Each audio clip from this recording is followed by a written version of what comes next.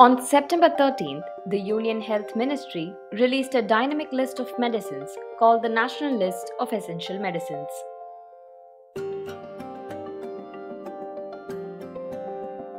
The government noted that several antibiotics, vaccines, anti-cancer drugs, and many other important drugs would become more affordable. The National List of Essential Medicines, or the NLEM, focuses on three aspects: cost, safety, and efficacy. It comprised 384 drugs across 27 categories. While the list has 34 new drugs, 26 drugs from the 2015 list have been dropped.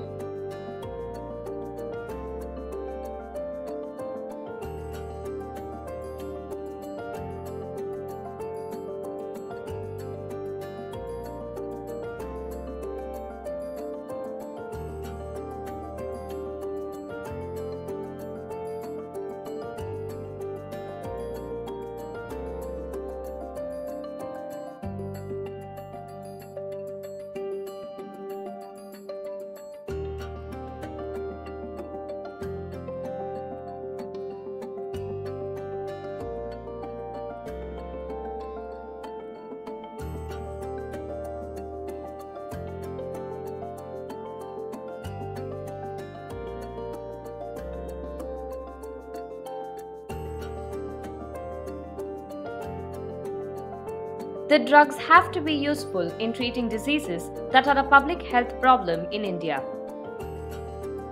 They have to be licensed or approved by the Drugs Controller General.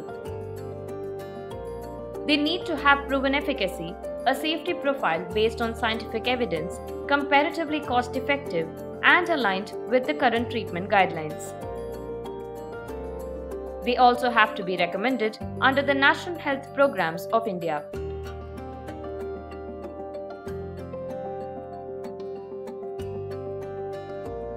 A medicine is deleted from the list if it is banned in India, if there are reports of concerns on the safety profile. It is also removed if a cheaper and more effective alternative medicine is available. If the disease for which a particular medicine is recommended is no longer a national health concern, the drug is taken off the list. Additionally, in case of antimicrobials, if the resistance pattern has rendered an antimicrobial ineffective, it is removed from the list.